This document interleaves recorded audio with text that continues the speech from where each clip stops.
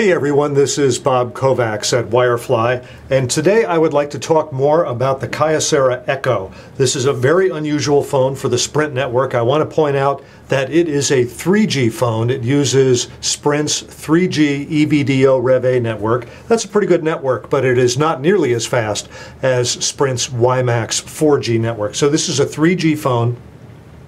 And it's the Kyocera Echo. It is very unusual in that you take a look at it and it seems to be a small cell phone, kind of black and silver with some nice bright chrome trims, and it seems to be a little offset. But the big deal here is that when you open it up and spin it around, it makes something that kind of resembles a tablet. There you go, that's how they go together. So it's a very interesting, very different cell phone. Definitely not for everybody. This is definitely for a limited audience. But I want to take a little bit more of a look at it today, show you some of the things that it can do. I don't know that this is going to qualify as a review, but maybe it is a first overview of the Kyocera Echo, because this phone/tablet can do a lot of things. Okay, first of all, I'm going to put it back together like this. And a number of you have commented about how thick it is. Wow, man, it's so thick. Okay, well, here is on the Sprint network, this is the Samsung Epic 4G. Take a look at the Epic 4G. The Epic 4G is longer and it's wider. So as from that standpoint, the Epic 4G is a bigger phone. It's taller and wider than the Kyocera Echo. And the thickness, well, the Epic 4G, as you can see, is just a little thinner than the Kyocera Echo.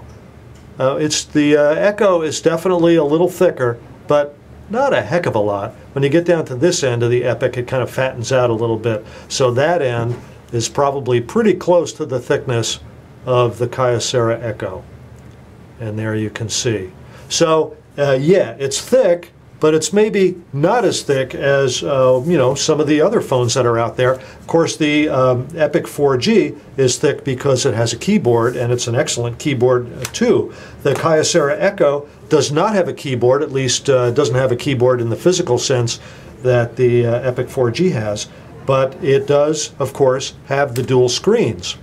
And that is the appeal of the Kyocera Echo. As you can see, it supports live wallpapers. This is the famous Nexus wallpaper there. And one of the things I said is that it does support some manner of a keyboard. If I go ahead and touch Google here and want to search on Google, there you go. It puts up a keyboard on one screen while the search window is in the other screen. And this is a nice big keyboard, easy to use. So if I wanted to search on Wirefly, I can do that. And by the way, this also supports swipe. So if I wanted to use swipe and I wanted to say encyclopedia,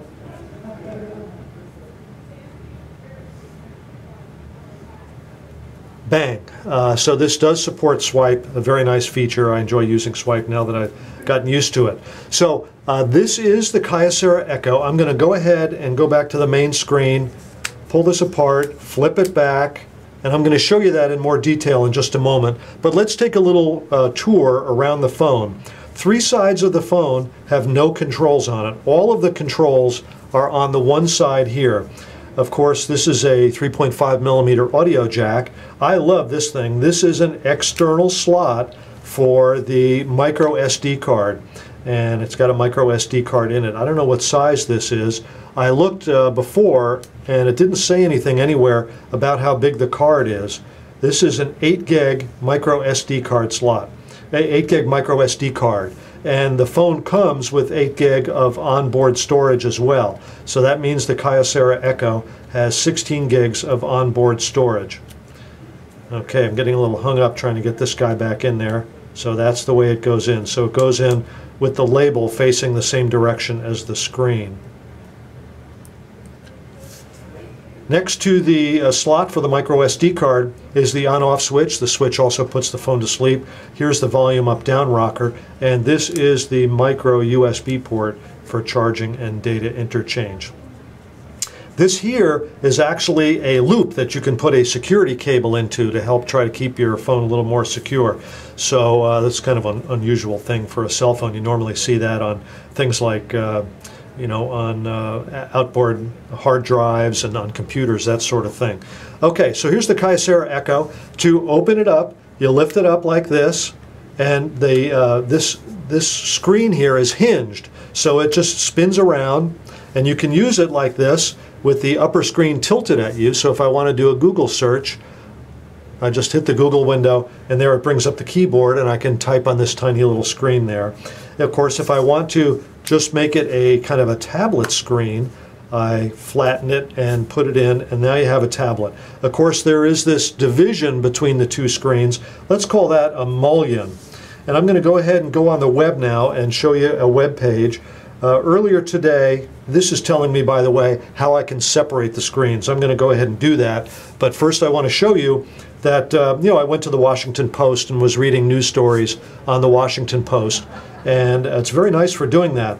But if you want to do two different things on the phone at the same time, hold your fingers down on the screens, and up pops up a couple of windows that ask what you want to do. Let's say you want to make a phone call down here, touch the phone icon, and now you can do a phone call down here even as you watch the Washington Post's website up here. So you can still do everything you want to do on that, as at the same time you can be making a phone call and call whomever you want to call.